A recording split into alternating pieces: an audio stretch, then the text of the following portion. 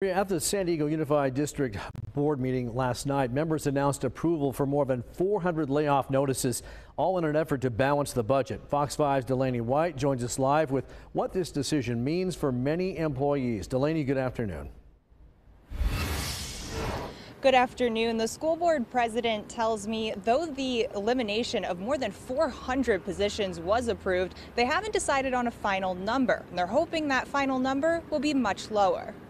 There are ways to balance the budget besides cutting educators that our students need. At a school board meeting on Tuesday, the San Diego Unified School District announced the approval of layoff notices for more than 400 positions due to a budget deficit. There will be about 484 positions eliminated. Union educator Kyle Weinberg describes the decision as rash and unnecessary. We don't think that this is a trend. We know that there are no certificated layoffs in Chula Vista or Sweetwater school districts. Weinberg says he thinks the district can handle the budget deficit without resorting to layoffs by utilizing attrition and the district's reserves in order to balance the budget. San Diego Unified Board President Shauna Hazan says through using an attrition model and maximizing reserves available, the district has reduced the number of layoff notices. We've been able to decrease the actual number of people impacted from that 484 down to about 250 who will get the notices.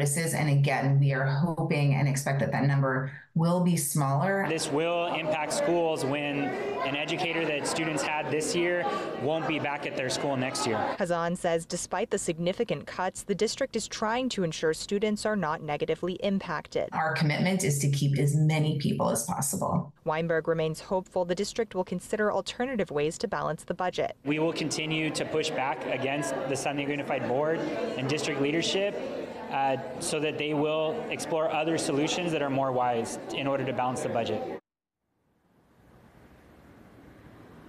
And Hazan tells me those notices will be mailed out to district employees by March 15th.